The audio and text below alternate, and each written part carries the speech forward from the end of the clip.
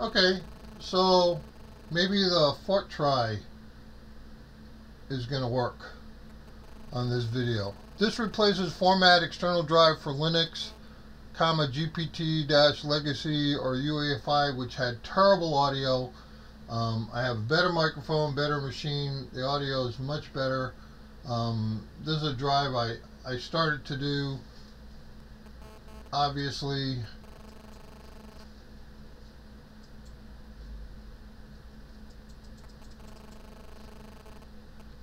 So the first thing we're going to do is create a GPT partition table.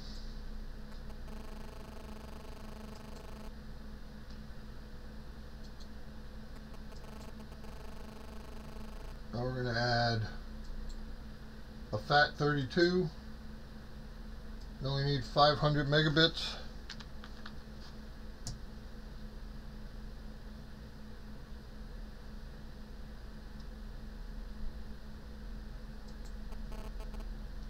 We're going to add a swap. I like to make it just a hair over 8 gigabytes.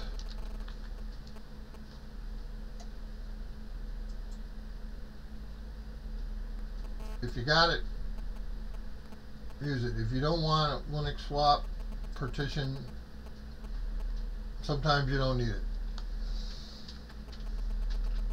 Oh, no label needed for that. Now we're going to add a couple of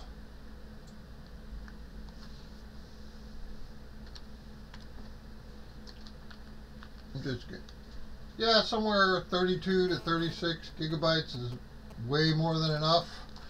I like to give it a name. Well, not a name, sorry, a label. Name screws things. Don't change the partition name, it messes things up. Just use a label. I'm going to call this R for root, but it doesn't have /R in it. When you install it, just mount it as /.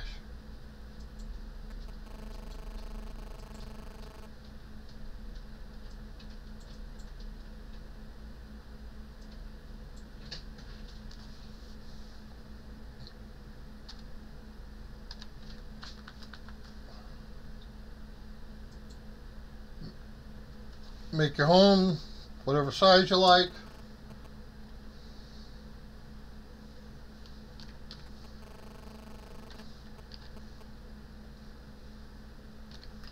And this is where you'll mount /home when you install.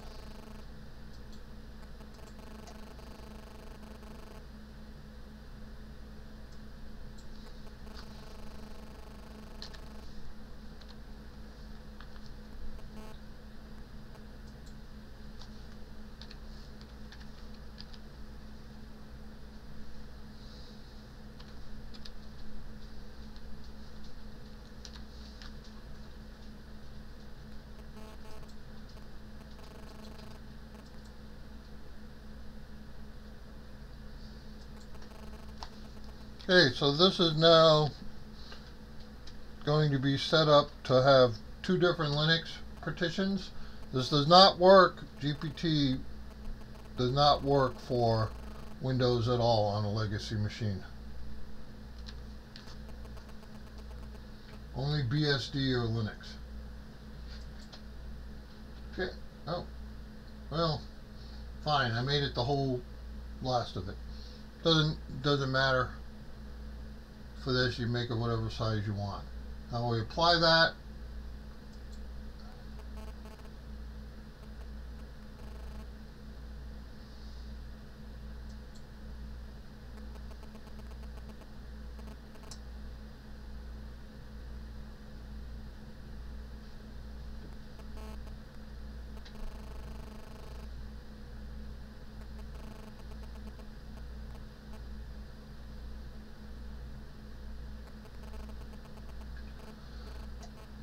For some Linuxes, you can go as low as 10 gigabytes, though I don't recommend any lower than 20 gigabytes for root.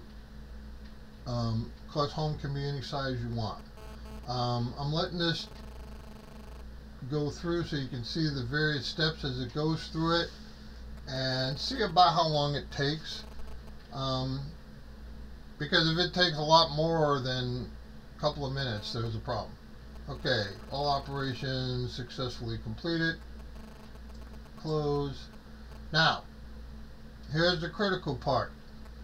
Making this UEFI or legacy. Manage flags. If this is going to be UEFI, you click on boot, and it also automatically adds ESP. So it looks like that with the flags. This is now ready to go for a UEFI system. However, if I want to use it on a legacy or CSM or BIOS, all meaning the same thing, you change it to BIOS grub.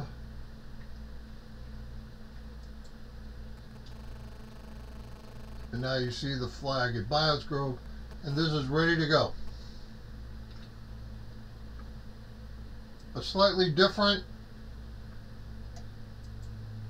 is what I'm using on this system. I'm using the same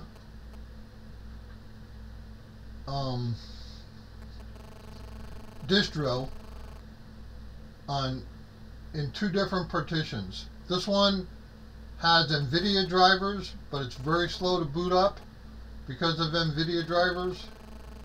This one has Nouveau drivers. I use this 99% of the time, and it's so large because I have VMs QEMU or Chemo, or however you say it, QEMU. And so I made that larger. In fact, I had to increase it, and by having it this way, it was easy for me to expand it. And I've left this in case I want to have another distro slapped in there for testing, but I can expand my home into it, or I can expand this into it.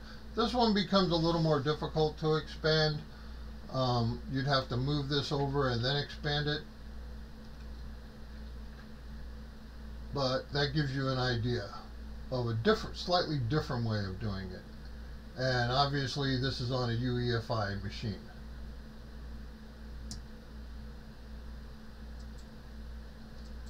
So there you go.